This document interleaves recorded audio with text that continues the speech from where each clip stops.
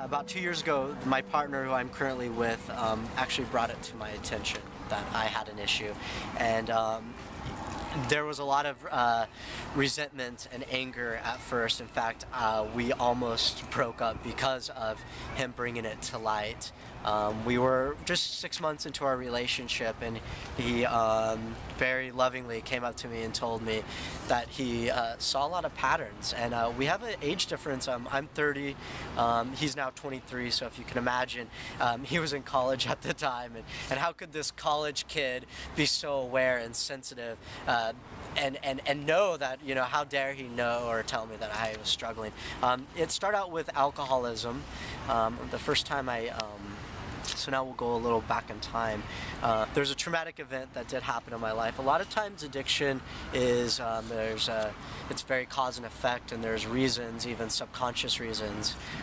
We sometimes aren't aware of that we're using substances, vices, drugs, alcohol as a way to cope with these addictions or to coat our pain. When I was 13 years old, I was actually raped.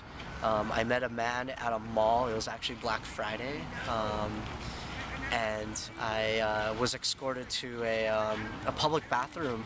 I was very independent child, and he befriended me, and we started out with a simple conversation, and invited me to have ice cream at the espresso bar, and I would say he was by then the coolest adult that I've ever met.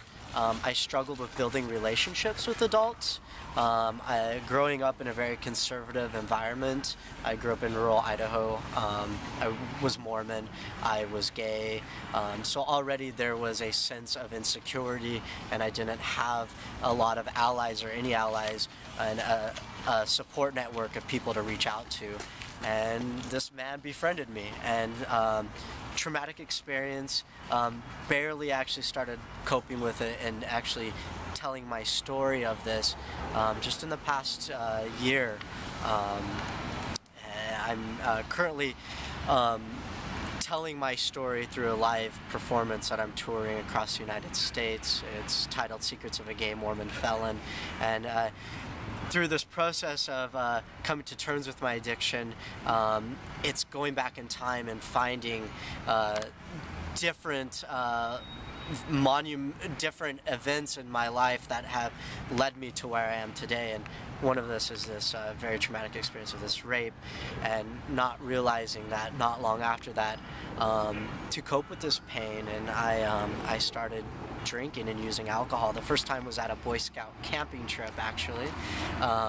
Ironically, it's a really conservative, youth-oriented organization where my parents had full faith that you know, this would be an environment that would keep me safe, and it was my place for hedonistic exploration in a lot of ways.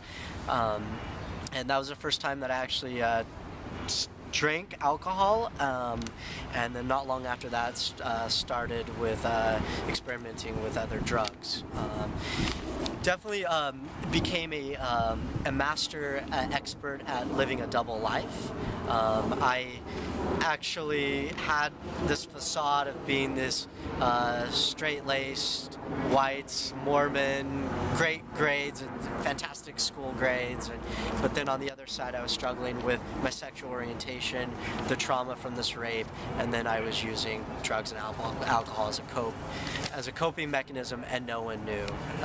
I would get alcohol any way possible. I would, as a kid in junior high, I would find those few friends that their parents drank, and I would pay them off.